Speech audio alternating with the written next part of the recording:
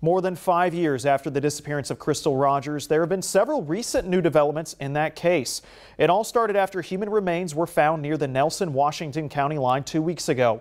Although these remains have not yet been identified, the FBI has already taken over the case. Hundreds of agents are descending upon Bardstown to serve multiple search warrants.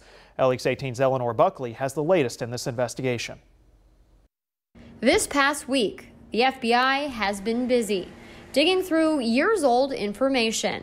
Quickly after they took over the case on Thursday, more than 100 agents served multiple search warrants around Nelson County and spent several hours inside the home of Brooks Houck, Rogers' ex-boyfriend.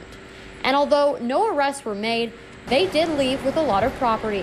One neighbor told us the FBI's involvement in the investigation is long overdue. Nothing's moved with state police, nothing's moved with the sheriff's office, nothing, things need to happen for that family. And now the FBI Louisville is asking for the public's help in finding out more information on these two photos.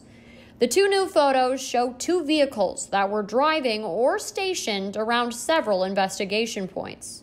This first photo shows a red SUV and a white SUV driving down Loretto Road near my old Kentucky home campground. No time was given, though, on when it was taken. The second photo was taken July 4th, 2015 at around 3:45 a.m.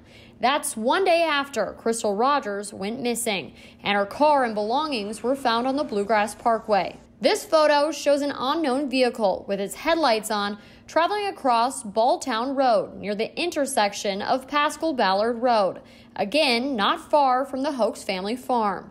And Crystal Rogers' mother, Sherry Ballard, who has been adamant about keeping her daughter's investigation alive by responding to hundreds of media requests throughout the years, has been silent these past couple of weeks as Rogers' family reflects on over 5 years of painful memories that are still yet to be uncovered. I do know it's coming, so I have to be patient for that. Eleanor Buckley, LEX 18 News.